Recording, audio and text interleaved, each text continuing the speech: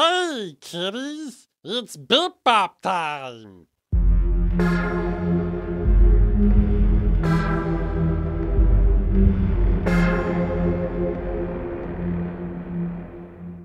Hey, welcome to the Game Dungeon. Today we're covering Bip Bop 2. This is a Breakout clone.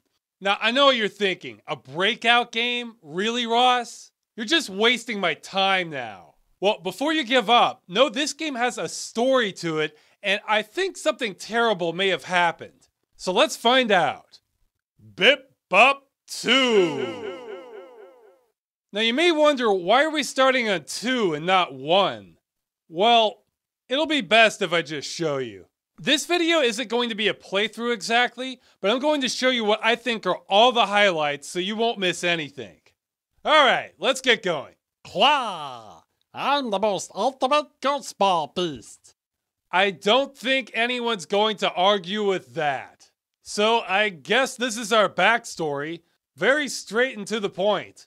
Now, surprisingly, the Breakout genre actually had competition for storyline, since the game Arkanoid was kind of the gold standard, and it had an intro talking about blowing up a mothership, being trapped in space. So I think Bip Bop is already falling behind a little bit, but we'll see what happens. And here's the game. Now, the first thing I noticed... Oh, we're done.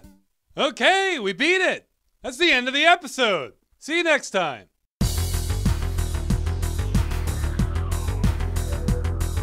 No, not really. Okay, level 2. What I was going to say is the first thing I noticed is this game is chunky sized. This looks like the thickest ball and paddle I've seen in a Breakout game. And this background is looking kind of tacky. Like, this looks like it's a promotional game made for a local car dealership. Level 3. Man, the author likes his animated backgrounds, huh? It messes with my head a little bit while playing, though it's not too bad. Now's a good time to mention another mechanic in this game. The ball always bounces off your paddle in one of two ways, so it's very predictable. Unfortunately, this means you can get caught in endless loops in some areas. Well, to break it up, at any time you can fire a giant bullet out of your paddle to change the course of the ball. And yes, it's as chunky as everything else in this game. Let's keep going. Level 4. Yeah, these backgrounds are getting to me. Hey, there's a question mark in the center. What is it? What could it be? Well, we're gonna find out. Ah! Yep. All a question mark means is you have to hit the block more than 5 times. Wonderful. Moving on. S&M. Classy. The wobbly text combined with Bip Bop in the background with the moving lights really shows off the sophistication of this game. So yeah, just in case you forgot, the name of this game is Bip Bop 2 by S&M Software. S&M Software makes you cool. Oh jeez, this background. But hey, we have an Ankh in the center. What does that do? You know what it does. Yeah, extra life. Alright, I'll spare you from the rest of this level. Oh my god. Okay, if anyone is prone to epilepsy, you might want to minimize this video. Bip Bop, S&M. Just in case you forgot what game and company this is since a minute ago. S&M Software rules the universe. Look, this is rough to watch, but I guarantee you this is harder for me than it is for you. I have to concentrate on this ball and stare intensely at it while these lights keep trying to savage my brain. Let's pray the next level is better. Okay, this is easier on the eyes. But what's that face? Well, when you hit it, that makes the brick counter go up. Yikes. In fact, this is the first sign I'm getting that something is off about this game. If I saw that on the wall in Doom or Heretic, I wouldn't think twice about it. But in this colorful Breakout game, it seems kind of sinister. Now you'll see your destiny. Moving on. Alright, nothing special here. The background looks like TV static shown in slow motion. You know, I think I know what's going on here. This came out in the early days of VGA graphics, and I bet the creator couldn't wait to go hog wild with all the effects he could cram into the game. Doesn't matter if it distracts the player or maybe looks ugly, we can make all these colors fade in and out, so by God, that's what we're gonna do. This sort of thing happens throughout gaming history. Now that we can make games look almost any way we want, we're starting to see it die down, but I swear, when game designers get a new toy to work with, it becomes their answer to everything. Next level. Okay, yeah, it's not my imagination. There's something dark inside this game. A teddy bear with glowing red eyes. Well, my logo has a cow with glowing eyes, so I don't really have room to talk. But doesn't the tone feel different now than when we first started? See, this is what distinguishes smaller games from big mainstream ones for me. Stuff like this typically doesn't happen in a AAA title. Everything has to be approved by committees and publishers, whereas Bipped, Bopped 2, now that we've seen a possessed teddy bear, who knows where this game is going to take us? And don't worry, this won't be the last possessed teddy bear we talk about on this show. Let's see what's next. Well, besides more crimes against my eyes going on in the background, this level is pretty typical. Next. You're pretty funny looking. Ah, a new mechanic. When you hit the exclamation block, it changes the gate. Even though this is a simple concept, this drastically adds how long it takes to beat this level. Damn it! Feel the force, loser. Ah! Welcome to the next level. This is a special kind of hell because in addition to this background, it's easy to keep hitting that face and make the game take longer. In theory, you could play this level forever. Sorry for making you see this. Angered by your impressive progress, the ruler of the universe, who also incidentally was the creator of Bipped, Bopped 2, begins to strike you repeatedly. Thinking fast, you press a key and abort the pummeling. Yeah, thinking fast. By the time I read that, he's probably smacked me at least 10 times. Let's get out of here. Oh, welcome to the next level. You're dead. Gotta love those kinds of games, huh? This actually reminds me of a level from Arkanoid. Okay, nothing else to really say here. Next level. Okay, we've just crossed some sort of line. I'm getting assaulted by the background again. The ball speed is noticeably faster, and of course, we have a close-up of a screaming woman with blood on her. Isn't this exactly what you expect from a breakout game? Like, out of all the images we could have to go with this game, this is what we landed on. Like I said earlier, there's something evil about this game. Let's keep going. I will crush your every hope and desire, sir. Bip. Damn it. I'm not used to this new speed yet. Ah! Bop. Okay, take a wild guess. Do you know what the next level is going to be? Well, here it is, the last level to this game. 2. Here, I'll cut to the chase. This is the ending we've all been waiting for. As you complete the 20th level, the evil spell cast by the ruler of the universe is broken. Nations rejoice. You gaze out across the dusky expanses where, due to your courage and quick reflexes, life and hope spring anew. Thanks to your efforts, the galaxy is free once again. No more will the powers of darkness reign over millions of innocent lives. Tales of your fortitude will live on for 1,000 generations. But what's this in your back pocket? It appears to be a disc. It is, you fool! You cannot defeat me quite so easily! My dog, Duchess, has created a new and more venomous challenge! Behold the glorious power of Bipped, Bopped 3! Suddenly, the disc vanishes from your grasp. Coward! You yell. At least give humanity a fighting chance! The quest is yours for the taking. You can have all the glory, excitement, and danger of Bipped, Bopped 3 very easily, and for just a small amount of your feeble earthly currency. I accept your challenge, scurvy dog. This game is not over yet. Then we find out that was a man, not a woman, screaming from an experimental film. Yeah, experimental. Where I come from, they call those snuff films. I'm pretty sure that's why they zoomed in on the photo, so you can't get a clear enough shot to prove the identity of the person if the police started asking questions. Well, I admit, I'm intrigued at this point. I mean, this ending far exceeded my expectations. It leaves me eager to find out what's next. I honestly have no idea what to expect. This game is filled with goofy moments masking a face of evil underneath it.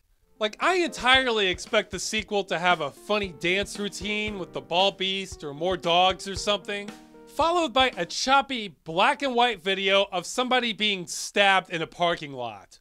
All bets are off with this game. So now's the time to tell you that Bipped 2 is actually shareware. It was free for everyone to play with the idea that you'd hopefully buy the full thing, which included Bipped 1 and 3. Check out the registration page.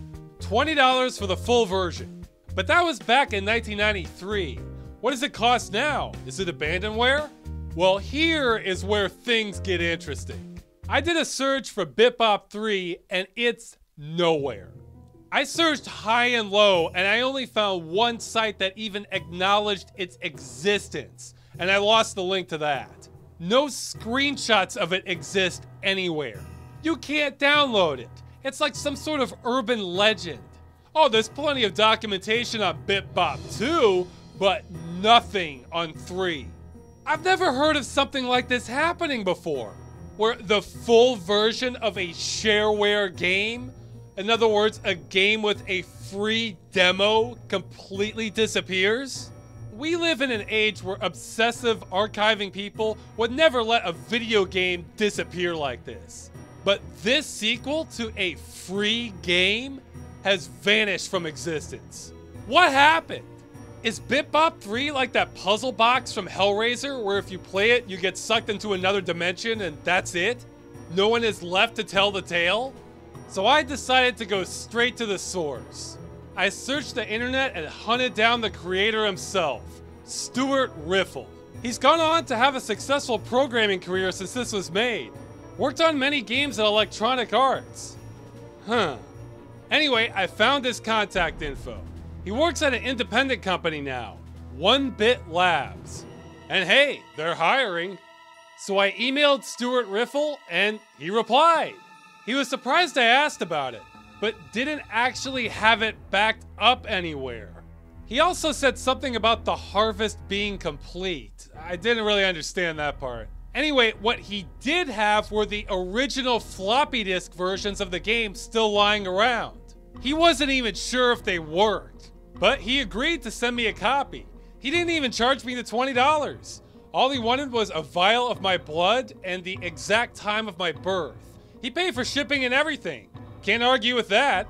At this point, I feel like I'm more interested in seeing this game than anyone else in the world. But this is still such a dicey operation, because I hate floppy disks. I hated them back then and I hate them now. You know why? Oh sure, they're slow and don't hold much data, but they're unreliable. Floppy disks went bad all the time back then. Now compound that with a 20-year-old game and this is bad news.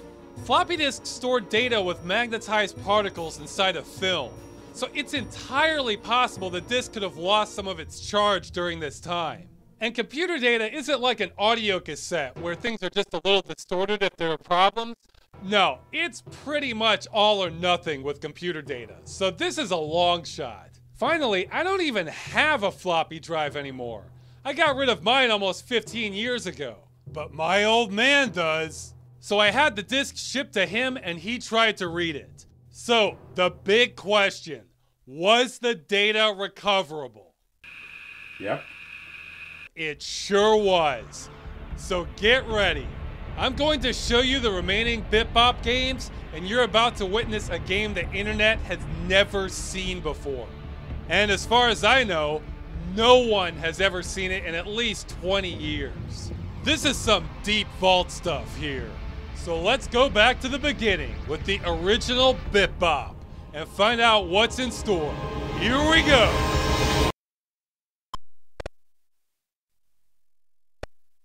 Okay. Now, I hate seeing any game die out, but I have to admit, if we had lost this particular one, I'm not sure the world would be that much poorer for it. Besides the glorious CGA graphics here, I really don't like these controls. The paddle is always moving. You can only change the direction. I think you have to hit it dead center in the triangle in order to get it to bounce at an angle that benefits you. Also, I don't like how the game seems to read my mind.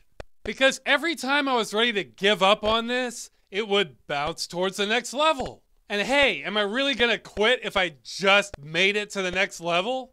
Also, this game has infinite continues, so it kind of wants you to keep playing. Anyway, this is a very basic game. There's not much to show here, so I'm going to... Death awaits. Beware. Alright, this is the only message this game has given me so far. This isn't diminishing my theory that something happened to everyone that played this game before me. If I knew what was good for me, I would stop here. But again, this game keeps driving me forward every time I'm ready to quit. Really, while it is a little frustrating, there's nothing seemingly special about this game. The later levels spell out Bip Bop 1, and that's about it. And here is the end. I win. Yeah, I wasn't expecting much more than this, but this game is giving me a weird vibe.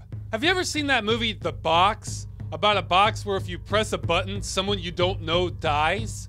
Well, that's sort of the feeling I'm getting from this right now. Let's move on to Bip Bop 3. Oh yeah, this is what we've been waiting for. Let's do this. Greetings, sir. Prepare to be bipped and bopped. Well, I'm as ready as I think anyone can be. Well, this looks pretty easy. And it is! I admit, I thought this would start off harder, since the trend back around this time was when you made an expansion to a game, it would be hard as nails, because the company figured, well, you played the first game, if you're buying this, you must be an expert, so here you go, expert. Looks like that's not the case here. I noticed my paddle has a new look, but it behaves exactly the same as the old one.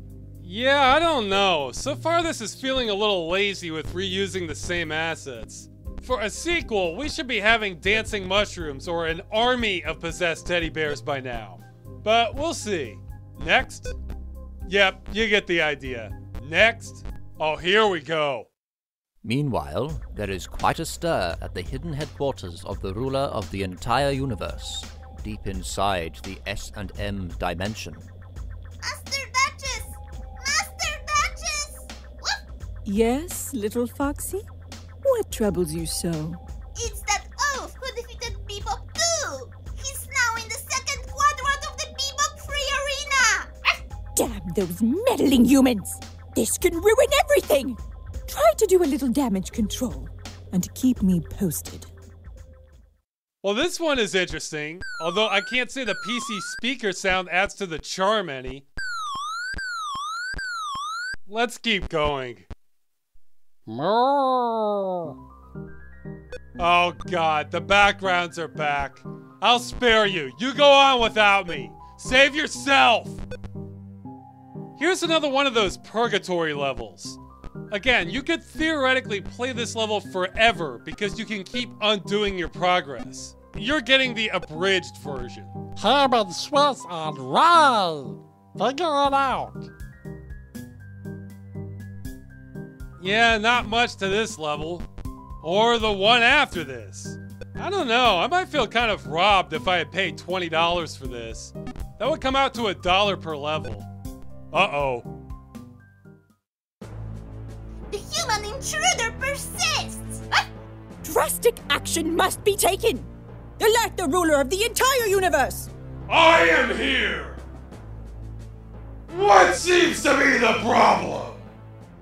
Okay, aside from more background torture, this level is kind of neat since the blocks maintain equilibrium with each other. You have to take out one side completely first. So, kind of neat, but it still is background torture. Okay, this level is the closest thing this game has to resembling a normal Breakout game. And others have done it better. Next. Down with the DSP. Ah, the infinity symbol. I think they saved this for the wrong level. They should have used this on one of those levels with the faces where you can keep counting up forever. Knowing this game, this is probably just an omen. This is normal. This is mostly normal. You fools! How could you let that moron progress so far? He came in unnoticed. I should never have trusted a dog, especially a talking one. Guard, what are today's survey results? Well, sir, while our propaganda campaign is having a slight effect in the beta sectors, 73% of the known universe still characterizes your butt as tiny. Maintain the brainwashing and summon my military commanders to the conference room. We must see if this invasion can be stopped. Oh God. No, don't hit the faces! Oh man. This level is gonna take me a while. You get to skip it. Oh, this one sucks. Every time you hit the wall, the block counter goes up. I have to wait until I can position it in a back and forth loop. I'm losing some lives on this one, since the only way to win is to edge the ball so it hits the very corner of the paddle. Yep. Look, look, look. Love me. This one is insane. The ball teleports every time it hits the wall, but it locks up your controls every time it does. So it's like playing with really bad stuttering lag. You might think the concept's easy, but I lost 4 lives on this level. The controls freezing up constantly messes with my head. Come on, Fop. I'll teach you about pain. This is hell. This level is just hell. It has background assault, the face, and the ball speed has increased. You know, I think Arkanoid is a pretty hard game. I can't beat it on 3 lives, but it's not torturous. S&M Games really lives up to its name. This game is sadomasochistic. Actually, no, it's just sadistic. The player is the one receiving all the pain. And I'm not sadomasochistic, but I feel like I have a duty to finish this game. No one's seen this before. I owe it to humanity. Anyway, I make it on 1 life left. And the last level is actually pretty simple. I'm almost expecting this to be a trap with invisible blocks or reversing my controls, but I think the sheer tension is enough. I have 1 life left, but I can do this. Let's bust these blocks and save the universe. Foxy! Where in the name of S&M is an infernal intruder? Right behind you, sir. No! Ah! Yes! It is I once again, and this time I will not be denied. Now I am the ruler of the entire universe, and peace will be restored. And by the way, your butt is tiny. So, as this chapter in mankind's greatest struggle draws to an agreeable close, reflect on what you have accomplished, and know that you hold destiny in your hands. It's time to live happily ever after. The end.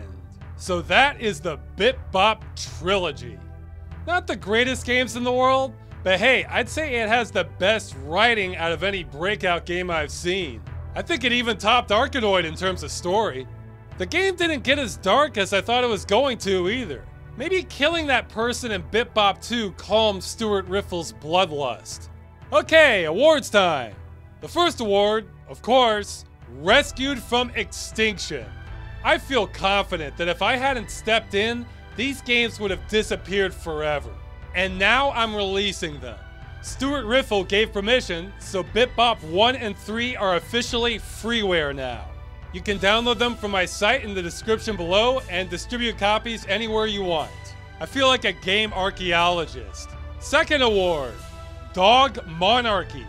I've only seen that in a couple other games. It kind of stood out for me.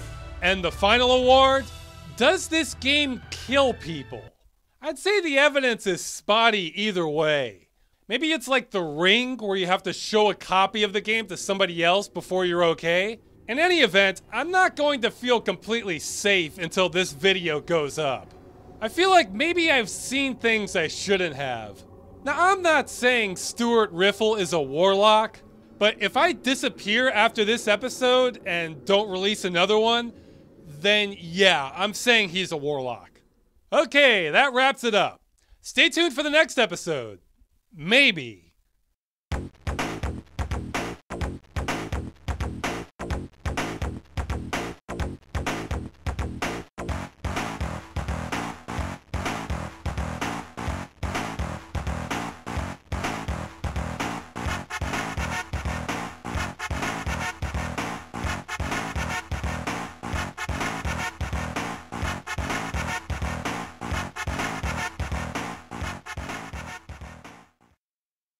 Blah, blah, blah, blah, blah, blah.